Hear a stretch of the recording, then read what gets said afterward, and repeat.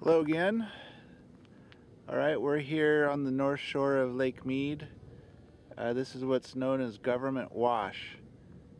I just found out about it the first time yesterday. I saw this from the other side, from the, I believe it was called Three Islands. Anyway, overlook on the other side, on the southern side of Las Vegas Wash. And found it intriguing and wanted to come back this morning and investigate it closer up. Now these, what I was calling them before, mini buttes, they're not even as tall as I thought. And after I said that, I noticed that they weren't much bigger than the RV in the foreground, and so sure enough, maybe 20 feet tall. But what's so fascinating to me about this, now in the foreground, the bases are a little misshapen. That's the lake level normally would be about right there. In the background, where you see more of the scrub, the green scrub, that's above lake level. So those are more, the bases have not been muddied up by the lake waters. But what's fascinating, getting back to that, is that these are the same shape as what you see on a much grander scale other places throughout the Southwest, hundreds, thousands of times larger.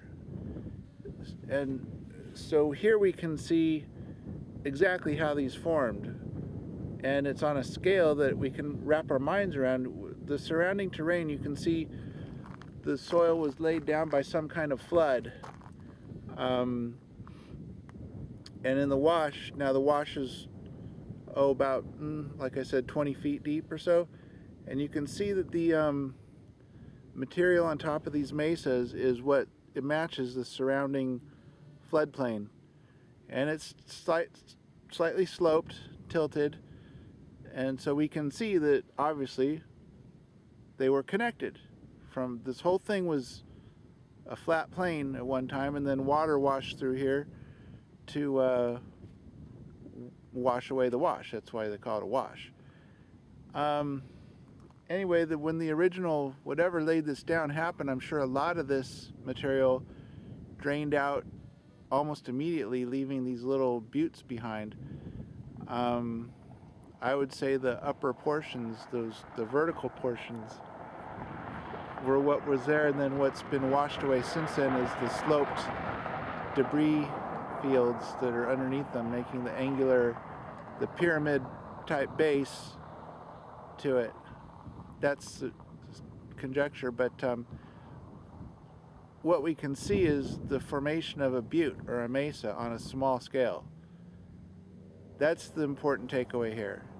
This is like a little butte laboratory right here. We can see it, no questions asked. So when we look at others that are thousands of times bigger, and by that I mean the mass volume, not the height. The height is hundreds of times. These are what, 20 feet, and others 3, 4, 5, 600,000 feet. This is analogous to Monument Valley, what we're looking at, these features. And it's just like finding a little treasure trove. Again, you gotta, how did I know I was going to find this? This has been in plain sight to everybody coming to this boat ramp, and they're all concerned about launching their boats, and that's great fun. I love boating too. And but maybe a few curious people have looked at that and said, wow, that's neat, but it's right here. I don't know if there's names for these. The Park Service, they thought, they didn't know about them, but they, oh, it sounds like hoodoos, but this is not quite a hoodoo, if you know what a hoodoo is. I'm not going to get into that here, but similar but not quite. Like I said, it's like a little Mesa Butte laboratory here, and we can see exactly that they were caused by erosion. So the ones that are much bigger we see out in northern Arizona, New Mexico, Utah, they were formed by the same process. They were, it was all one level plain, the tops of those was level ground. And when everything came to a rest, for some reason they stayed. They were firmer, harder, and the rest of it just kind of washed away. And it wasn't thunderstorms, you know, monsoon thunderstorms that eroded it away. I think that's really a stretch to think that rainstorms just kind of washed it away. When the material first settled, it was pretty wet, and it just kind of, and viscous, and some of it stayed, creating the buttes and mesas, and the rest of it just went downhill, just washed away. Because when it was originally laid down, it was wet and very viscous. Almost solid, but with the ability to flow still. So let's zoom in on some of this here.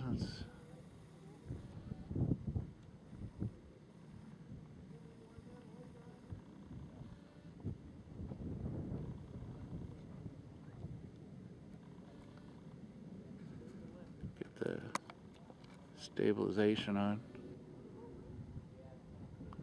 Oh yeah, that's good. With this magnification, not only do you need a tripod, but that stabilization really helps. So now if I zoomed in on that, would you think it was a couple hundred feet tall? Probably not, because you can see the bushes in the background. But let's back out here, go up, get these. Here's a really nice example off in the distance.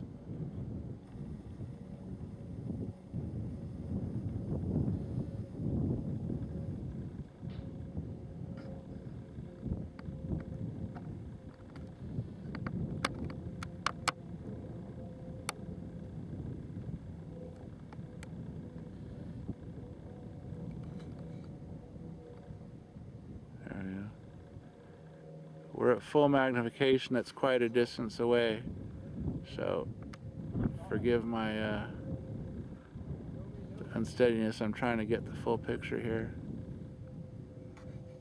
I'll just have to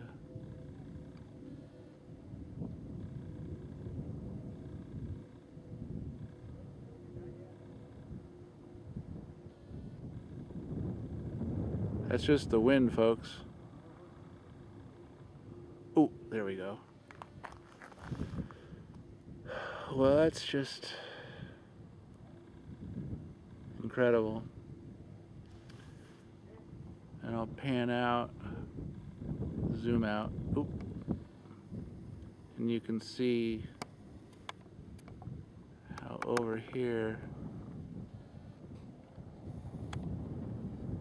the two are connected. Here's the side of the wash over there on the left side of the screen. That's the edge of the wash. The two are connected, and the little Mesa Butte stayed, much as the one in the foreground.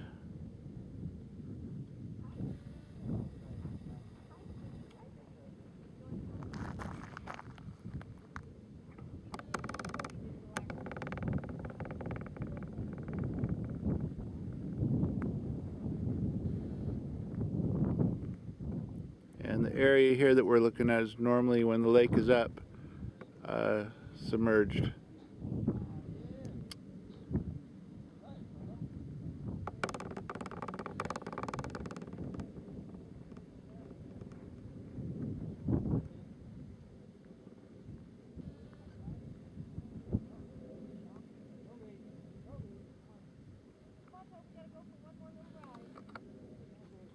Well, seems like pretty much proof positive to me. This is the exact fashion in which all mesas throughout the Southwest were formed. This is just a miniature laboratory version that on a scale that we can see and understand. And maybe it's a little too mind-blowing to think that the others were formed in the same fashion, but